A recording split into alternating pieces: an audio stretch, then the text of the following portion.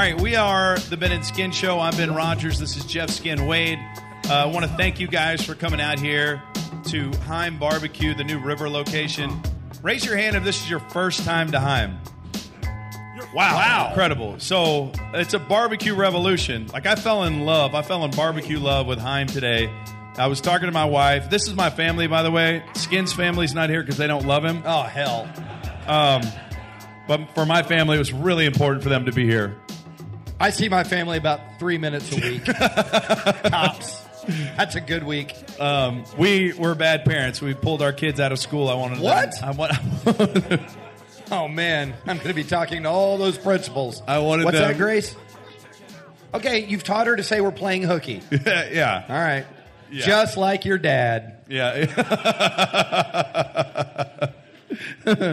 Well, as you may have noticed, we're going through a little bit of a radio change. We know that those things are difficult. Nobody likes to have their routine switched up. But basically, how would you describe the opportunity we were presented with? Well, I would just say this. Hopefully, if you folks were nice enough to come out here today and take part in the story and get some food, you'd be willing to go listen to us at another radio station.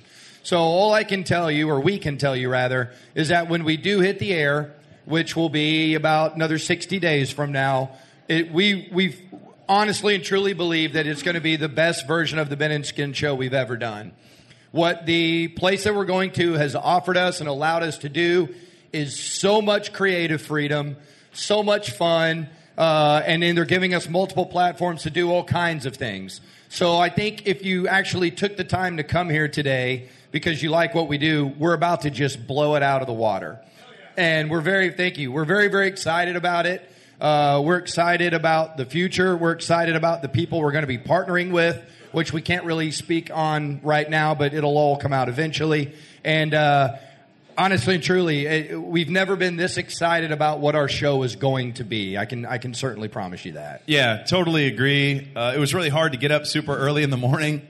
Boy, that was throwing off our routines. It sucked, Ben. It sucked. It absolutely sucked. And complete creative freedom is going to be awesome. We're basically getting turned loose. Better opportunity for us, our careers, our families. So we're excited about that. But because we're making a switch, we are contractually obligated to not be on the radio in DFW for a certain amount of time. Now, it's not a long time. Like you said, we got about 60 more days to go. But once that kind of started resonating with people, we were blown away by how many listeners said, man, I don't understand. Where are we going to get the Gravy Gon Set It Off story? And so we started thinking. I was talking to my younger brother, Jonathan, and he was like, well, why don't you do it live?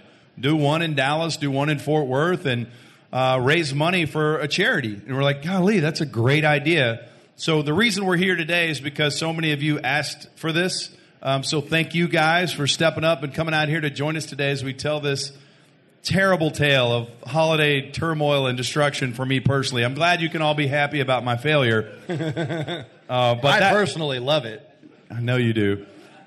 And that's why we're here today. Now, after we do the Gravy Gon Set It Off, we're going to do Q&A. And so if anybody has questions about our show, about where we're going, we can answer whatever we like or anything.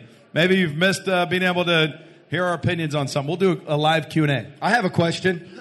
Go ahead. Since your kids are here, are you going to cuss as much as you did last night? Oh, man. I am not going to. Kids, watch your language. Don't say what I say. How much does Daddy cuss at home? Don't answer that. A lot. All right. This is Max, my 14-year-old, Miles, my 12-year-old, and Grace, my soon-to-be 9-year-old here. I'm doing a good job. She's wearing a shirt with our beer on it, so she's 9. He's a good dad. And Grace plays a prominent role in this story, too, in one way or another. Does she? Oh, that's right. Yes. She does. Yes, she does. I'd be shocked if she remembered it, but... I think is now a good time to bring up my smoking hot wife. Yeah! Wait, what? What? Yes. Ladies and gentlemen, give it up for my wife, Kat Rogers.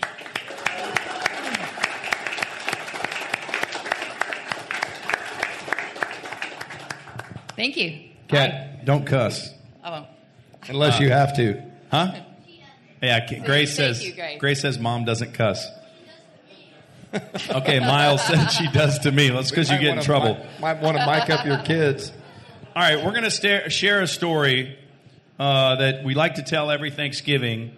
And it's a story, like I said, of great personal failure for me. But to understand this story, you need to understand the family dynamic for me. I had an older brother and a younger brother. Tony's my older brother. Jonathan's my younger brother. Dude, they went through school like it was nothing. Straight A's, head of every class, like top GPAs. They not only got marketing degrees at Texas, they got, their master's degrees from Texas in marketing as well. They're complete studs. I, too, have a marketing degree. It took me 10 years to get it. It was more of an online thing before that even existed. It's your fault. We dropped out of college to be rappers. That was your fault. That was your fault. Kat? Oh, sorry. I didn't want to blame that on you. Good idea. I like it. Thank you. It was a good idea. By the way, when I met my wife, I was an unemployed white rapper. And I still got her, so that lets you know the salesman that I am. Basically, she was aiming low at that point. Why did you fall for an unemployed white rapper? Because you talked me into it. Yes! Okay. It's human whispering. It is. So family dynamic, both brothers studs, me the black sheep. My brothers, when they talk about me around the holidays, they say that I'm a wild card. Remember that? Yes. They said I was a wild card, and here's why. I could do something that makes the family Thanksgiving spectacular, or I could ruin it. A complete roll of the dice. You never know. Like one time, I invited this guy. We were at K-Star 49. We were doing the Rogers Report, and hold on a second. Do you guys even know what K-Star 49 is? Does anybody even remember that? Yeah, couple media folks over here. Yeah. Explain what K-Star 49 is. So when I graduated from college in '99, 10 years after '89 in high school. My first job was at K-Star 49 selling television advertising. During the day, they ran like Andy Griffith, then another Andy Griffith, then Andy Griffith, and then the Mavs game. So it was like crap TV all the way up until the Mavs games. And so we were selling advertising inside Mavs games. And I just got lucky to get that job. It was a pretty cool job. And that's great. So we were at K-Star 49 and we kind of BS'd our way into getting some sports content going. And not only that, it's kind of like, really, it's kind of a fake TV station. It's really just a marketing vehicle. And because it was such a small, down and dirty operation, Ben saw immense opportunity there, right? Because if he had gone to a bigger TV station, there's more people, and it's harder to get things going. And Ben's like, man, I can make some things happen here. And he did. And I was still finishing college, but he got us on some Dallas Mavericks pregame shows in the form of this thing he was doing called the Rogers Report. And he wouldn't have been able to do that, I think, at a bigger TV station. You basically saw some opportunity and created something for us. Yeah, and that was, around 99 and 2000, 2001 in that area. Now, family-wise, let me explain the further family dynamic. So the story's going to get sad, but only for like 11 seconds. It's going to turn around. But in March of 2005, my dad thought he had the flu, went to the doctor. He went to a little quack shack or whatever, and they were like, I think you're jaundiced. You need to go to the hospital to get checked out. It was pancreatic cancer.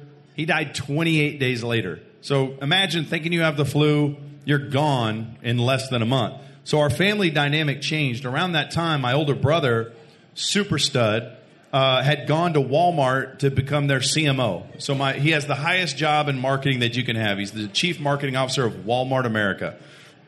My younger brother was just getting his master's degree at the time, and he went and ran my dad's company when my dad passed. I was just going full-time on the radio with this guy at Live 105.3 around that time or whatever. Yep. Couple years after that. So essentially, our family was fracturing. I come from a very small family, and I always thought we were like witness protection. I did too. or because we didn't have a lot of relatives. You didn't have any relatives. Or my parents were from Roswell, so they could have been aliens. They were. And so basically, you had one brother in Arkansas, one brother here, just working like crazy. Me being on the radio. My mom, dealing with the loss of her husband. And so it was a crazy time in our family. Finally, I had started making money. I was the kid who again, the terrible rap venture that crashed and burned. Now I'm in advertising sales. I'm starting to make a little money.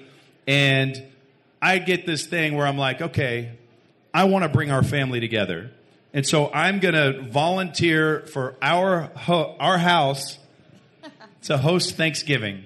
Get in there and make Thanksgiving, Kat.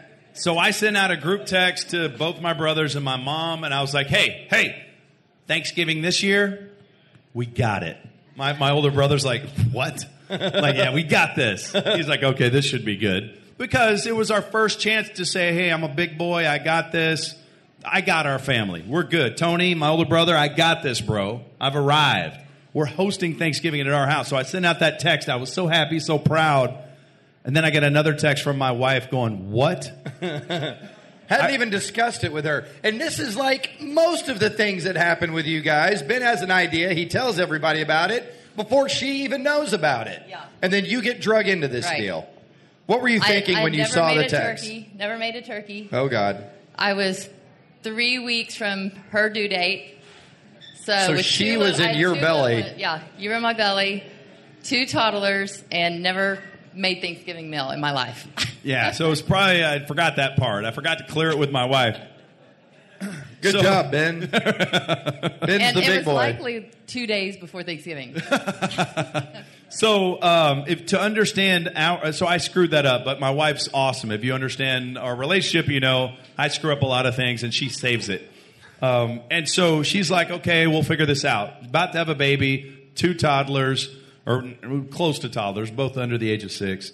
Anyways, so she goes, I think I've got a solution. I was watching Ellen, and there was this Groupon thing where you can get a master chef to come in and basically handle everything. I'm like, whoa, get catered? It's Ellen's personal chef? She's like, half off. And it was, okay, that's our dynamic. I spend too much money. She spends too little money, if that's possible. And here's what I mean by that. Recently, I got on social media and was talking about how I ate some bacon that was like 3 months old. It's because of her. Now, mind you, I was on the 3rd piece of bacon. I was like, this doesn't taste 3rd piece. I don't think this tastes great. I need to prove that this bacon is bad for me. 3 pieces in, but she kept it in the fridge because it saved money. So that's our dynamic. She saved money, I waste money. And so basically, the Groupon thing, she saw it was half off. Ellen's Gourmet Chef. It's catered up to 12 people. So I'm sitting here going, well, I kind of screwed up by putting her on the spot to host, but she's got a solution. Okay, we're getting it catered from Ellen's Chef. I start texting my brothers, Ellen's personal chef, gourmet chef, catering. We're going big time. I mean, and it really sounds logical, doesn't it? That a national TV show would have a chef just making Thanksgiving for everybody for half off. That sounds like it makes perfect sense. So the day before Thanksgiving, Kat goes, all right, you got to go get the food. I was like, what do you mean? It's getting catered to, what are you talking about? It's a catered thing. She goes, no, you got to go pick it up. I go, pick it up? Meanwhile, my older brother, Tony, is witnessing all this. So Kat and I are having this exchange, and she's like, you got to go pick it up. I'm like, pick it up? And Tony's over here going, I like this. I like where this is going. Takes another sip of Crown and then rubs his hands together. So then I get the information from her that's shocking, and I'm alarmed. And then I start selling it to my brother. I'm like, oh, yeah, we're picking it up. Of course, yeah. We knew this all along. We were going to have to go pick it up. Oh, my God, Kat, give me the address. And Tony goes, I'm going with you. So this is the day before Thanksgiving. I go to this address. I'm picturing like a Honey Baked Ham store or some storefront, some half restaurant looking thing. Where Ellen sometimes shoots TV shows when she's in town. But I get to it, and it's a 3-story office building. And it's got like mirrored glass, the whole building. It's 3 stories high. There's no signage. I'm like, now why would this catering restaurant be inside this office building? Turns out it's on the 3rd floor. So there's not a lot of walk-up traffic to this catering business. So I go up the elevator to the 3rd floor. We get out, and my brother and I see a sheet of paper like this, and somebody has just printed it out and wrote Groupon turkey. and with an arrow and taped it to a wall. And I'm like, oh, okay, no, this makes sense. There's so much traffic and people got to know where to go. So you get off the elevator. So we get off the elevator. We walk over, follow the sign. Okay, here's the office. They're going to have a big marquee, sign up, another sheet of paper that says Groupon turkey. Oh, that's their marketing plan. Taped up. Yeah. So the whole thing. Perfect. I'm like, this is red flag, red flag, red flag. So there's also chaos everywhere. I noticed that when I get through the door, I'm talking to the receptionist, and she's panicked. She's got like 8 people complaining. Everyone's like on their phone going, oh my God, they don't have our food. Hey, they don't have our food. There's no food here. And Thanksgiving's ruined. I hear all these people panicking over their Thanksgiving being ruined at this point. And that's a really great thing to walk up to, I think. Just, 24 hours away from being the big boy and providing Thanksgiving for everybody. Yeah. As you walk up to that, what is Tony doing at this point? So I don't know if it's possible for one side of your mouth to reach your ear and the other side of your mouth to reach the other ear, but it's the biggest smile I've ever seen from a human. You look like a cat that just ate a mouse or something. I mean, he couldn't have been happier or more content. It was almost like he was standing next to a fire. He just couldn't have been more comfortable, couldn't have been happier. I don't think he cares about the quality of this Thanksgiving food. He wants to see this thing crash and burn. He's there to watch the plane crash. And so basically, I don't play this card a lot. I consider myself to be human whisperer. Yeah. You explain what that is? Yeah, so Ben's always had this amazing ability during times of, let's just say, crisis or, you got a little friction going on. Ben can usually walk in and get to the person in charge and talk to them, and then suddenly everything is smoothed over, right? You get there. Here's a great example. Last Super Bowl, when everyone from the fan gets to the hotel, it's all these terrible rooms, and there's not enough rooms and all this. And Ben talks to the manager, and the next thing you know, everybody's got suites. Like it's an unbelievable skill to connect with the most important person in charge and then suddenly have that person make it their mission to make sure that this human is happy and that everything is going to work out the way we need it to work out. That is human whispering. You've seen this before, Kat? I've seen it a lot. A whole lot. But it's worked out for the most part. For the most part. Yeah. So to find out who the manager is, I have to talk to the receptionist, and she's going nuts. She's stressed out, and I was like, hey, God, sorry, crazy day, huh? This sucks. Hey, how long have you been working here? She goes, this is my first day. It's a day before Thanksgiving. Okay. I'm like, that's fine. I was like, hey, listen, can I visit with your manager? And then she's like, oh, you got to talk to my manager? Am I going to get fired? I go, no. So I'm a radio host, and I was talking about this on social media. I tweeted Ellen about it, I just want to talk to the person in charge, and no big deal. I just want to figure out who's in charge. He's like, okay, good. I need you to go in that conference room. I'll have the manager come get you. I'm like, conference room? I'm not conference room. Why am I And I look over, and there's 8 people pacing on their phones in a conference room. And they're all radio hosts? No. So, anyways, I go in there with my brother. My brother's so happy, so content. A manager comes in. He's like, hey, sir, how you doing? How can I help you? And I was like, well, I'm just trying to figure out what's going on here. I'm a radio host. We were talking about this on our show, and I've been tweeting Ellen about it, this Groupon thing. Where's the food? I'm supposed to pick it up. He goes, yeah. Listen, there's been a problem. I can tell you're dealing with a lot of issues. How long have you worked here? He goes, this is my first day. Think about how talented this guy is to become a manager in one day. You're dealing with a superstar, man. That is a high climb, if you ask me. The biggest pop-up scam of all time. And I should have known that. Kat, you went back to Groupon. I can't believe you went back to Groupon. We'd only used Groupon one other time, to my knowledge, where Kat goes, hey, we're going to go look at Christmas lights with a bunch of our neighbors. We're going to have In a limo. We're going to have, 5 couples? 5 couples, we're all going to meet at our house. A limo's going to pick us up, and we're all going to go look at Christmas lights around December. I got a Groupon for it, half off. Price.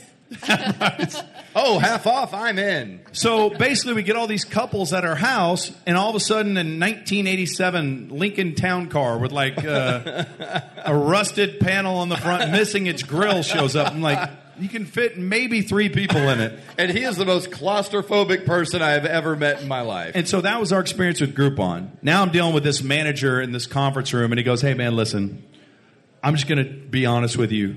the truck carrying all the food was in a horrible accident. I was like, oh, God, is everybody okay? He's like, yeah, it was a bad accident, though.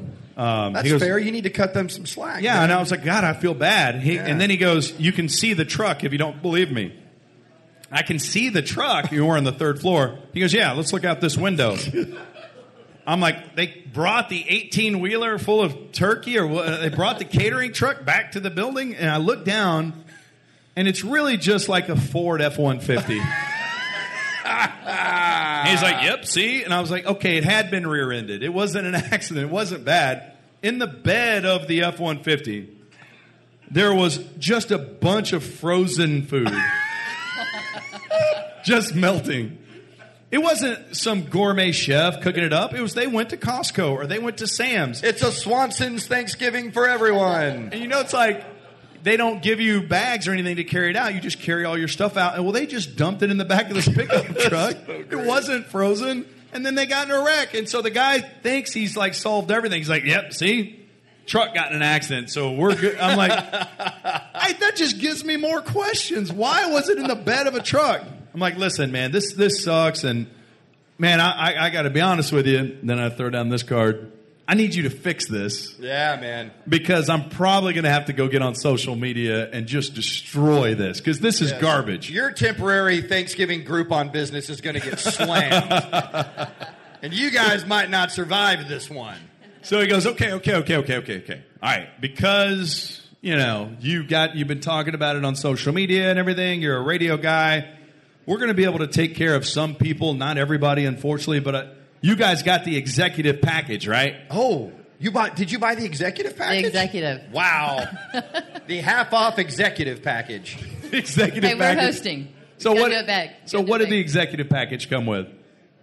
Everything. So it's the executive potatoes, green beans, whatever. You act like you're new to the executive package. Come on, man. So now we're in this hierarchy of we got the executive package, kind of a big deal. So this guy goes, look, I'm going to call you tomorrow, and we're going to give you a location where you can come, and we'll give you all your food. I was like, it's Thanksgiving is tomorrow. We're going to get contact with you very early in the morning. We'll let you know where the pickup location is. Pickup location? Is this a drug deal? What the hell are we talking about? So I'm like, God, I'm calling Kat. I'm like, Kat, this is, and of course I'm laying it on thick because you guys know in a marriage, there's opportunities to get W's and there's opportunities to take L's. That's a huge L for her. So I'm rejoicing in that. Now my brother's rejoicing. Or is it? Well, see, I was thinking more of what she's thinking. My brother's rejoicing in my L. I'm rejoicing in her L. I'm like, Kat, this Groupon thing sucks. I told you we can't trust Groupon. And so she gets on the phone and she does some human whispering. She contacted First Cafeteria and was able to get we bought a whole different thing. They saved our Thanksgiving, right? Right. So she called Furs. We're set. And it was the executive Furs package, correct? Yeah. So she calls me. She goes, hey, I found Furs. We're good. We got a turkey. And meanwhile, I'm with my brother.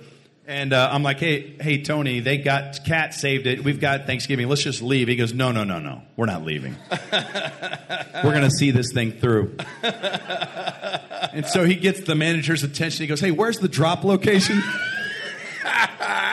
He goes, okay, I got your brother's number. I'm going to call you guys in the morning. You guys can come get it. And Tony's like, excellent. We're counting on it. Thank you. We have no backup plan, so we need this. Please stay in touch. So we leave, go home. The next day is Thanksgiving.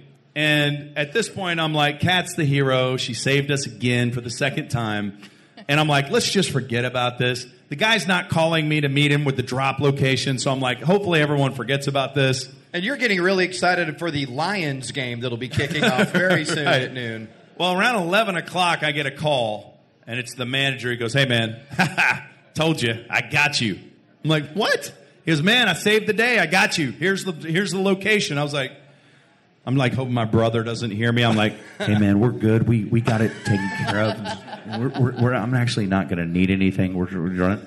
Tony's like, I'm sorry, what's that? Yeah, I turn around, and Tony's this close. What's going on? Hold on. We're not going to need anything. No, we need things. So Tony's like, no, we're going to see this through. Get the location. So we get the address. Before we do, Tony gets a cocktail out of a red Solo cup. Grace, would you mind bringing that up here? Be careful, Grace. That has a cocktail in it right now. Thank you. So, yeah, my younger brother, Jonathan, and his wife, Angela, had this cup made. Gravy Gonna Set It Off. So Tony gets a red Solo cup, makes a cocktail. We get in the car. We go to the drop location. Again, I'm like looking on my app on my phone or whatever. Where are we going? Well, it turns out to be the parking lot of an Uncle Julio's. Where every Thanksgiving story begins. And it's like an Uncle Julio's parking lot. We're driving through the parking lot, and there's not another car in sight. Because it's Thanksgiving. It was exactly like The Walking Dead, or it was just like there's no human beings for like 100 miles. Nothing's moving. I don't think there was birds flying. It was nothing. It was completely dead, empty parking lot, except for one black pickup truck. And I'm like, dude, let's get out of here. Nobody's here. And my brother goes, oh, yeah, there's a truck over there. I go, that's just a pickup truck. He goes, well, what was the other food in? All right, fair enough. I'll drive over there and just see. It was this black pickup truck backed in the corner of an Uncle Julio's parking lot by itself. And as I drove up to the truck, I was assessing the danger level of the truck. The truck's assessing the danger level of me, right? Yep. And just so you know, if you've listened to the show, Ben in general is paranoid about danger.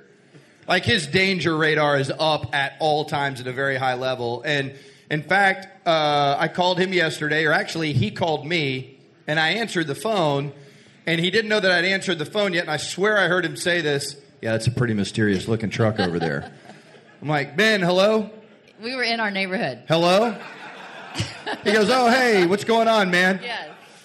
And explain what you were doing, Ben. All right, come up here, Grace. You want to be a part of this? Okay, so Grace wanted to go to her friend's house, but she wanted to ride her scooter, but I didn't want her to ride her scooter because it was the middle of the day. They got let out of school early, and I was like, it's a little dangerous, so I'll drive you. It's frickin' Light Farms. And as I was driving her, what? It's Light Farms. Yes, she's right. No one's gonna get kidnapped. Right. So that's a copy point, Ben. Do you remember? Your kids will never get kidnapped in Light Farms. So do you remember when I pointed out the mysterious truck? What did I say? You said, that's a mysterious truck. Thank you, sweetie. You can sit down. And so now Grace is confused as to why all the neighbors are mysterious. It's just the neighbor's truck. So neighbors can have trucks. It's okay. It's like a $70,000 truck. Parked in a mysterious way. Yeah. What are you doing with that King Ranch package? So anyways, I decide to, with my brother, we drive over slowly to this truck that's backed in at Uncle Julio's. All right. As we get closer and we're assessing the danger value, this guy's assessing us. He's looking at us. He gets out of the truck. Now, when he got out of the truck, it was as if they unloaded like 800 pounds of material. The truck went wonk, wonk. I mean, it was a large man. I'm a large man, and this guy made me look like you. And I don't know how he got out of that truck without a shoehorn, because it was like, I mean, barely popped out of that thing. It was like a baby deer being born. The truck gave birth to the guy. It's like, I'm like, you're bigger than the truck. How were you in that truck? The guy waddles over to our car with a clipboard, and my brother Tony goes, he's got a clipboard. This is going to be good. But you're thinking it's a weapon. Right. I mean, he could hit us with that. But the guy looks like Huel from Breaking Bad. How would you describe Huel? Has everybody seen Breaking Bad here? Enough of you? Yes, by show of hands. Put your hands together if you've seen. Oh, yeah, very good, very good. So if you haven't seen it, Huel is, I'm being conservative here. He's about a 400-pound black dude, and he's so big that his head looks tiny. Right? Like if you go back and watch, like, man, that guy's head is tiny. I think it's an actual size normal head, but he's just so big that it kind of comes up to this weird tiny cone. And every time Ben has told this story in my mind, I visualize Huel holding a clipboard. So Tony and I are still in the car. I'm driving, windows down, and Huel says, "Did y'all order a bird?" Did y'all order a bird? And I'm just frozen. I don't know what's in my brother's just taking over at this point. Tony's like, yes, we did. The executive. The executive plan. We got the executive platter. And the guy's going through the clipboard, through his notes, and he can't find our name. So this thing is totally screwed up again. I'm like, they don't have our name. That's fine, sir. We don't want to inconvenience you. We're good. And the guy goes, no. If you had, sounds like he said the executive. That is the plan that we have. So I got you. We're good. You're not on the list. I can tell you guys got it. So then, since he didn't have us, he didn't know what we ordered. So the guy starts going down the clipboard. He's like, did y'all have green beans? And Tony's answering everything. Yep. Did y'all have corn? Yep. Did y'all have mac and cheese? You know, he's just going down this list of items, and Tony's saying yes, and everything goes, I'll be right back. He waddles back to the truck. Sure enough, the bed of the truck is filled once again. No ice, no cooler, no nothing. Just a bunch of frozen boxes from Sam's or Costco thrown in the back, and he's just rifling through there. All right, here's some potatoes. All right, carrots. And he comes back, and he's got this big, carrying all this stuff, puts it in the car, and then he's like, okay, y'all set? And Tony's like, well, what about the turkey? He goes, oh, y'all ordered the bird? The executive package is all right. So he waddles back over to the truck. He had been keeping the turkeys in the cabin of the truck with him for some reason. Oh, because it's the prize. And, yeah, it's too valuable to just have a thief come take it out of the back. He was keeping the turkeys in little white trash bags. They looked like trash compactor bags, not a big hefty bag, but a little tiny white trash bag. And I will tell you, when I peeked inside, it looked like a vulture had been electrocuted. It was mostly purple. It didn't look like a turkey. If it was the most unhealthy turkey of all time. Yeah, maybe created in a lab or something. Not a real bird. I'm like, is this real? I kept like, where's the TV crew? We're being pranked, right? This is not real. Oh, and then Ellen jumps out. Right, Ellen! So anyways, we get the trash bag turkey or whatever. And by the way, that thing never got out of there. Went straight into the trash dumpster behind my house. But I wasn't even comfortable with it being in my car. I mean, it looked dangerous. So... Excuse me. So, we have everything we need. We're good to go. My brother is rejoicing. I'm totally humiliated. I'm wearing the L. I probably just looked like an L. Taking the L here. We're ready to leave. And then Huel goes, y'all got gravy? Oh, yeah. What do you mean, got gravy? Did y'all need gravy? Why would we get the executive plan and just go make our own gravy? Doesn't make sense. Hey, we're catering everything but the gravy. So Tony's like, yeah, we need gravy. He goes, all right. Guy goes to his truck. This is in the cabin of the truck again. Must be very valuable. Yeah. Huel then grabs the largest Kool-Aid pitcher I've ever seen. Like, if this Kool-Aid pitcher was so big, if it were to spill here, several of us would die. just watch it them right out the back. Huge. It was like the Exxon Valdez of gravy. Veins are popping out of his arm as he's holding this with one arm, the biggest pitcher of gravy of all time, and there's foil over the top of it. To keep it, you don't want it to spoil. You got to put the foil on top of this. So he's walking over to the car with this Kool-Aid pitcher full of gravy, and I'm like, he's got a bunch of those in the cab. Like, he gives everybody who got the executive platter. Everybody who gets the executive platter gets the huge thing of gravy. And so I'm like, where are we going to put this? I mean, I can't put this in the car. And he gets over to the car and he goes, y'all got something to put it in? It's so bizarre. Yeah, buddy, we do. We drive around with gravy saucers. I got 10 of them. What size? Who does? What are you talking about? No, I don't have a gravy receptacle. I didn't come here with a warming dish for the gravy. But then my brother has a cocktail. He's watching this, and he's just having so much joy. Later, when I asked him about it, he said it's like watching a sporting event. And when you're watching a sporting event, you see something happening in this game, and you realize, damn, this game's special. This is the type of game you're going to be talking about 10 years from now, saying, man, do you remember that game? He just knew something magical was happening. And so I watched in slow motion as I was telling Huel we don't have anything for the gravy, we're good. And my brother went, No.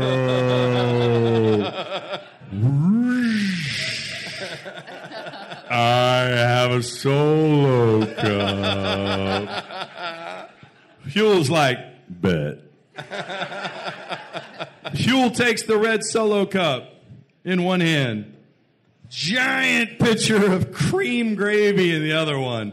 Peels back the foil, and he starts dumping it in. And brother, it took everything I had not to throw up. It was...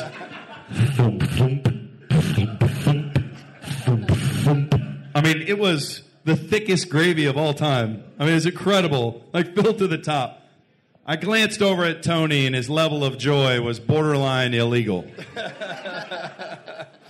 I mean, he was having too much fun. I saw every tooth in his mouth. He was smiling so big. Even teeth in the back. I'm like, damn, it's impossible to smile that big. So Tony's having a great time. We now have a red solo cup filled with gravy. Is it chunky style? And it's super chunky. And I don't know what Huel's doing. Huel's going to close the deal now with some level of customer service. Mm-hmm. He's wanting to wrap this thing up and make me feel good about the frozen food he just pulled from the back of his truck, the dead electrocuted vulture from his front seat in the trash bag, and now the 8 pounds of cream gravy he's pouring into the red solo cup. And maybe like the nicest waiter at the finest dining establishment just wants you to feel better about your experience. As he's pouring that gravy, he goes, "Oh, yeah." Y'all know what he said? What'd he say? Gravy gonna set it off. One more time. Oh, yeah. The gravy gonna set it off. And there you go. The end.